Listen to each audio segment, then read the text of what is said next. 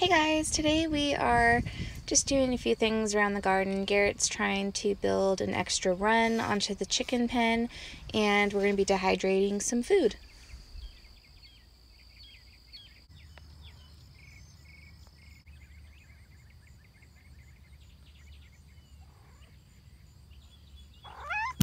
Oh, he's steely. Come on, let's go, Jack. Come on. Come on. Let's go. Go on, there's not enough room in this aisle for both of us. So as you can see, my cucumbers are going a little wild. So I'm going to go ahead and train them up the trellis so they'll climb up and stay up. Right now it looks like a holy mess, but give this a day or two and the leaves will start to face up and they'll start climbing up a little bit better. And as they reach up to the next string, I'll tie it off again just to keep some support on there because it is already fruiting. You can see there's a bunch of pickles on these vines. And you'll notice that some of the vines are a lot smaller than others, like these. They're not as mature as these over here, and there's some smaller ones down there. That's because I have several different varieties of cucumbers in here, so they're going to grow at all different paces. They're going to be all different sizes, and some are going to be great climbers on their own, like this one. So you can see some are even just little sprouts still, so I'll keep doing updates on these. Garrett's over there extending the chicken run so we can keep the chickens cooped up for a little bit while the tomatoes are ripening, because they will get my tomatoes. Look at all the squash flowers blooming in here. Aren't those just the most beautiful orange you've ever seen? I love it, and there's so many on these plants.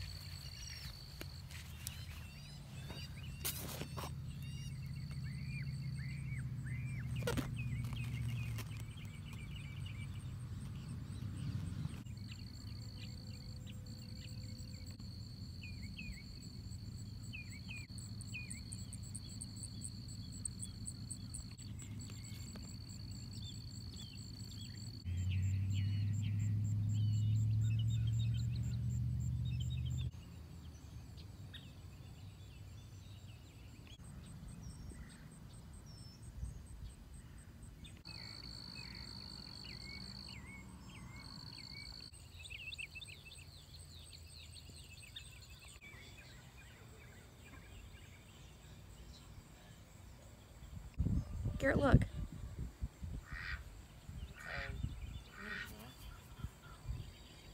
You weirdo cat.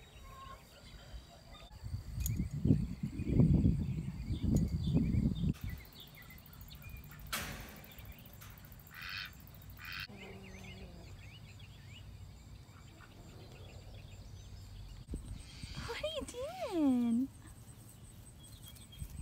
Hi, babies. You know my big boy. This is Willow's favorite, elm trees. She loves it. This is the amaranth. It's so pretty and it did so well this year. I really want to plant a more dense row next year, or a few rows actually. Also, the bean trellis is doing really well. The beans are climbing all the way up, and I think they're actually going to grow into the tree eventually. These are my tomatillos, and these are the green variety. Kohlrabi, so pretty. I'm definitely going to be planting a bunch of kohlrabi this fall. More saucer squash that has popped up. Just planted those last week.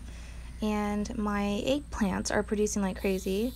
Zinnias, these are the pink and purple zinnias that I planted about a month ago in this row, and I love zinnias, and these are so beautiful. This is one of my favorite colors. I love all the pinks and the lilacs together. And these are the pumpkins that Garrett seed started not long ago.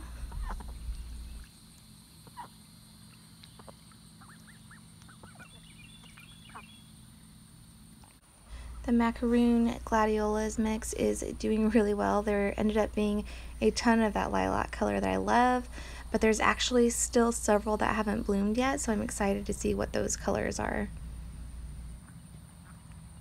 The sunflowers are all doing really well. I'm actually about to seed start my last batch in the ground. I'm going to direct sow them just like I did these, because July 15th is the last day to sow sunflower seeds. The celebrity and beefsteak tomato plants are doing really well, and my Peggy Martin rose is still blooming. It's been blooming for months. This is actually a birdhouse gourd. And now we're back out into the market garden, looking at the zinnia row and some of the cucumbers and squash. Everything is just really thriving out here. The okra is starting to produce. I actually have a row of okra in the back as well. This year we planted about 15 different varieties of tomatoes, so I'm really excited to see these put on some color so I can identify them. There is a fuzzy peach tomato that I'm really excited to see, so I'm hoping that one of those that I started made it in this row, but I'm not sure, so we'll see. The beans are struggling a little bit. I think we've got mosaic virus in one of the rows, and the summer squash is super prolific. I know I already showed these, but they are just putting off so much fruit. Like, I don't know what I'm going to do with all this squash. I think I'm going to have to dehydrate most of it.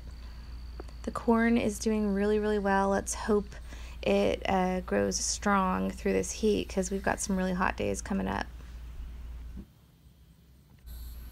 The pepper plants that we planted are still taking their time acclimating to the climate out here, but I found this really funky squash. Look at it. There are like 3 or 4 of them growing together.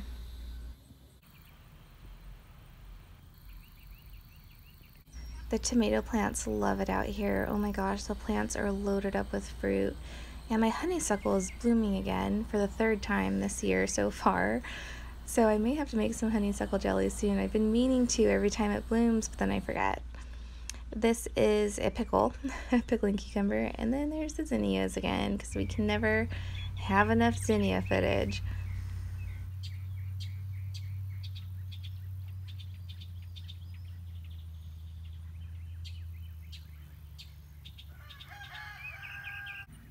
This is either a ground cherry plant or an eggplant. It was labeled ground cherry, but it's looking a lot like eggplants. And then this is some purple horse mint that grows wild on the property. I think it's really pretty. And this is a rose of Sharon. I have several of these. We're dehydrating yellow pear tomatoes so we can eat them. So since I'm dehydrating some of these yellow pear tomatoes, I'm also going to seed save them at the same time, because I don't really like the tomato seeds in my dry tomatoes. So I scoop them out into a jar, and then I'll let them ferment in this jar for a few days to get rid of the gooey membrane that's around the seed. And then I will do a video on how to do all of that. So these tomatoes will only take about 4 hours to completely dry, and you just want to make sure that you dry them all the way through, because if there's any moisture at all in them, they're going to mold in your jar, and I like to store all of my dried fruit in jars. Look at all the seeds we got, and there's no water added to this at all. That's just all of the tomato guts that we put in there. I think we did almost 7 pounds of tomatoes, cherry tomatoes, the yellow pear.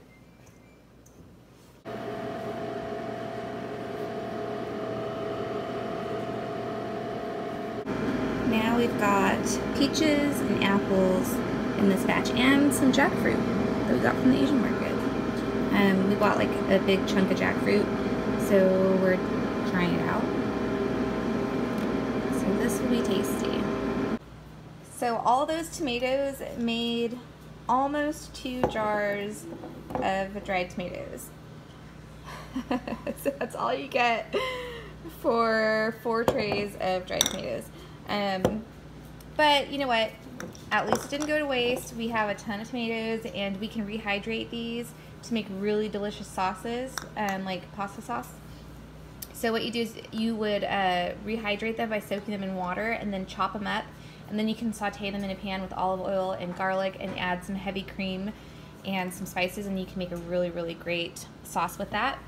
And then we got about 1 jar of dried fruit, and this is a mixture of apples and peaches, and the kids have already ate a bunch of them because I had them like really compressed in here. and they ate a bunch. And this is probably about, how many peaches would you say we did? 5 peaches and 1 green apple.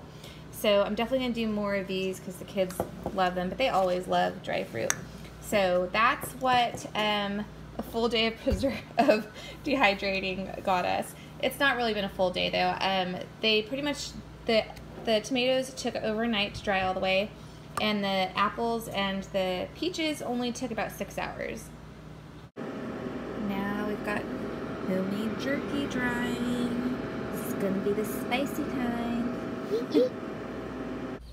That's it for this video. Thank you guys so much for watching, and we'll see you tomorrow.